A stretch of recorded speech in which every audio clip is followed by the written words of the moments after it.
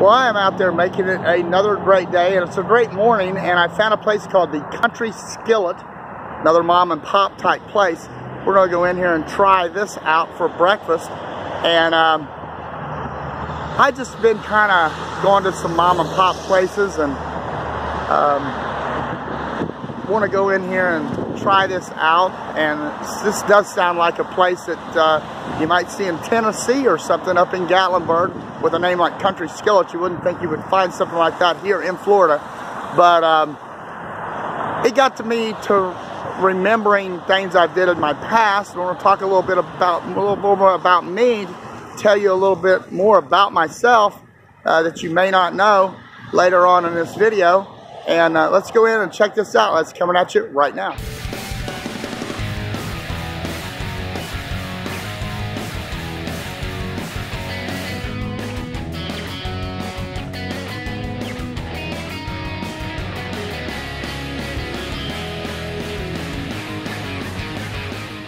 And I'm outside the Country Skillet, a family-run business. They've been open about an hour. There's quite a few cars in the parking lot. It's a little small family country restaurant. We're going to go in and get a breakfast. This time I have opted not to sit at the counter. Everybody seems to be sitting at the counter at this place. Quite a few people at the counter.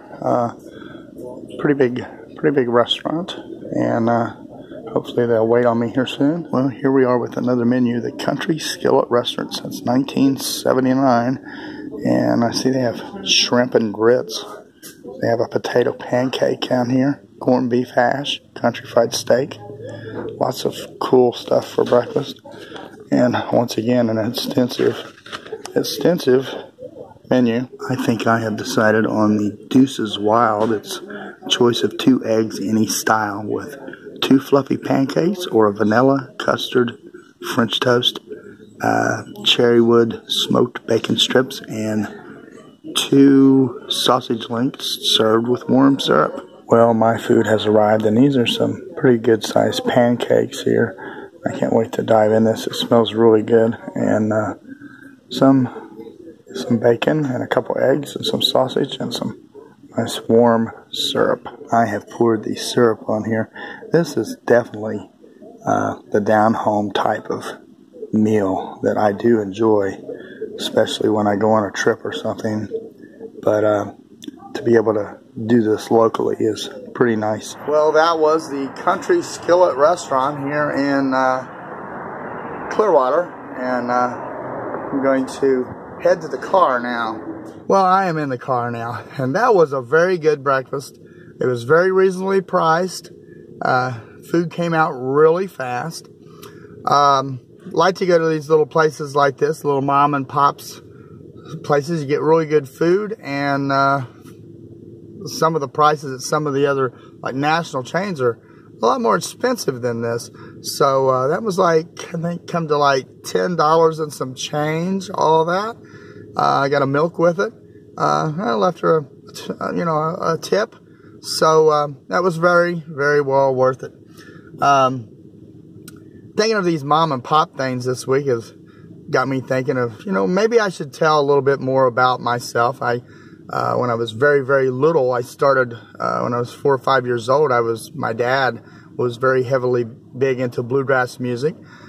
We was going to bluegrass festivals on the weekends and stuff. I remember seeing Ricky Skaggs when he was 15, 16 years old up on the stage. And then later on, after graduating college and stuff with art and stuff, I worked on the newspaper at the college. I was photo editor. I was advertising manager. I did so many things. And back at that time, my mom, she was kind of a hobnobbing with famous people's relatives.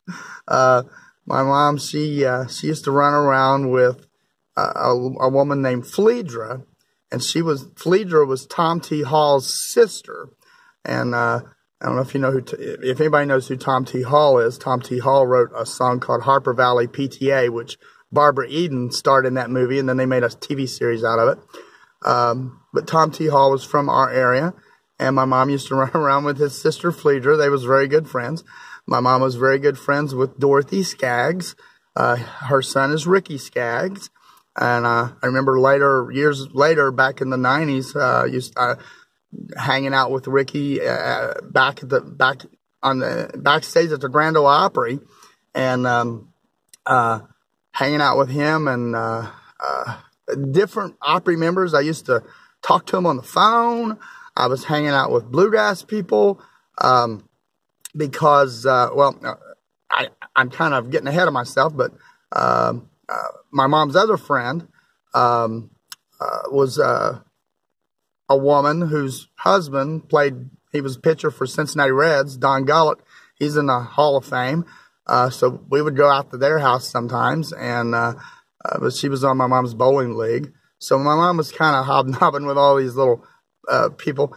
And in the early 90s, I started helping a Bluegrass DJ, and she was 5-time winner Bluegrass DJ of the year nationwide out of Nashville. Her name was Judy Masters. I still talk to Judy. Judy's getting up there in years, but I met a lot of famous Bluegrass legends because of Judy. It was pretty odd that when I show up at a Bluegrass show and Ralph Stanley knew who I was, Larry Sparks knew who I was. Larry Sparks was Ralph Stanley's first lead singer. He drugged me up on stage one night and had me talk because Larry had broke his strings on his guitar, and he was like, "Get up here." I'm not very ready to kill Larry.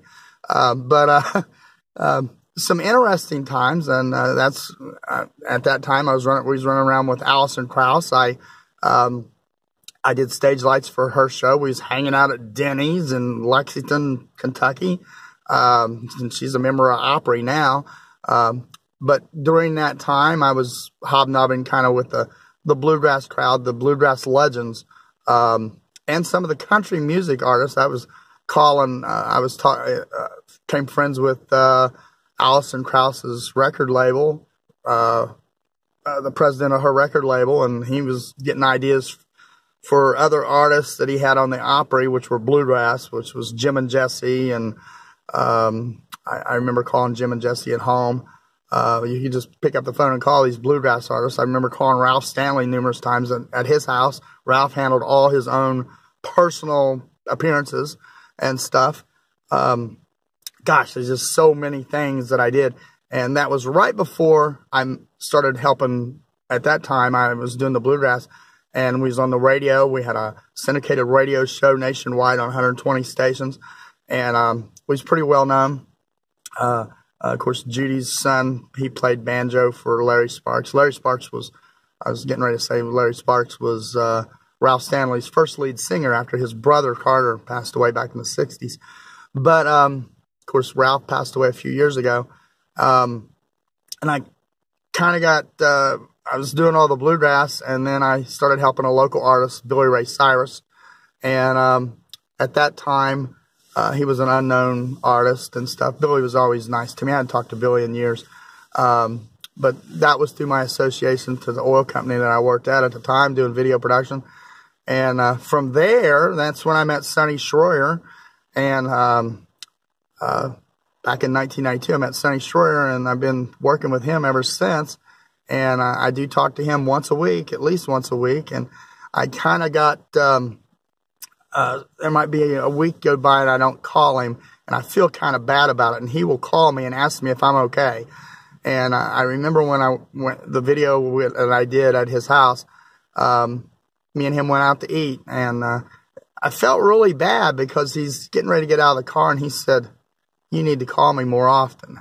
And that really kind of got me when he said that. And he kind of expects to hear from me every week, and I don't mean to take him for granted or anything like that, but I'm just doing all kinds of different things and stuff, and now I'm getting ready to work on a website for Tom Sermento. He was lead car builder on Dukes of Hazzard. Of course, he did stunts on Fall Guy, A-Team.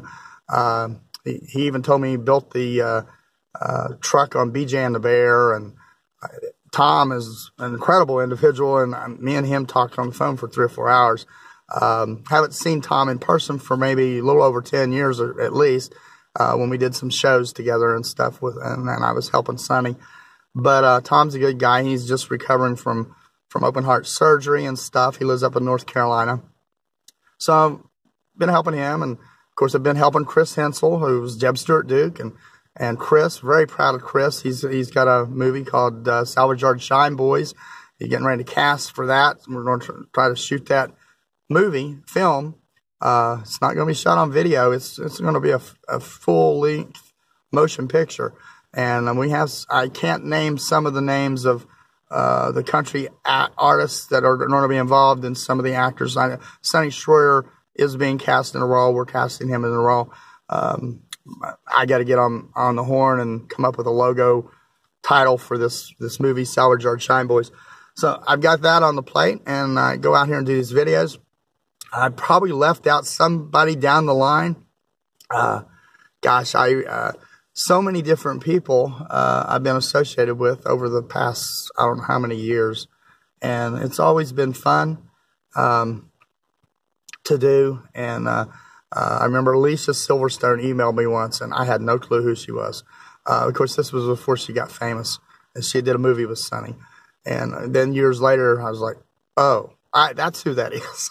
Of course, she's not been doing anything lately, but and Butch Patrick from the Munsters, he's helped me out. He got an appearance for me for Sonny that he couldn't do, and him and Sonny's good friends, and he was in town here recently. I was going to go see him, but I thought, well, he's going to have all these people lined up and stuff, and I won't go. And of course, I had to work too. So I work full time and I work overnights, and it's kind of rough. And sorry for this being a little long, but just a lot of stuff that a lot of people don't know and I could talk about. I mean, I've got a whole list of famous people that I've either been associated working with on projects down the line, and if it hadn't been for Sonny Schroyer at that point, I wouldn't be friends with all the cast of Dukes of Hazzard and the crew, stunt guys, Corey Eubanks. Corey's helped me out. He's helped me out. I was like, called him up. I said, Corey, I need a guest, man. And he said, sure, I'll do it, And Corey Eubanks is Bob Eubanks' son. He the game show host. I wouldn't want Corey's job. I told Corey, I said, I wouldn't want your job, man, getting set on fire and stuff. And he did all the Fast and Furious films. And very proud of Corey of what he's accomplished and what he does. Have a lot of respect for what he does. He does he's did all the Transformers movies, stunts in those. And like I said, the Fast and Furious.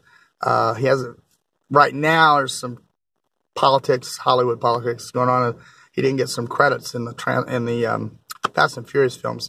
I'd be furious too, not to get a credit. But I could talk about my friends from Dukes, from stunts to country music to bluegrass.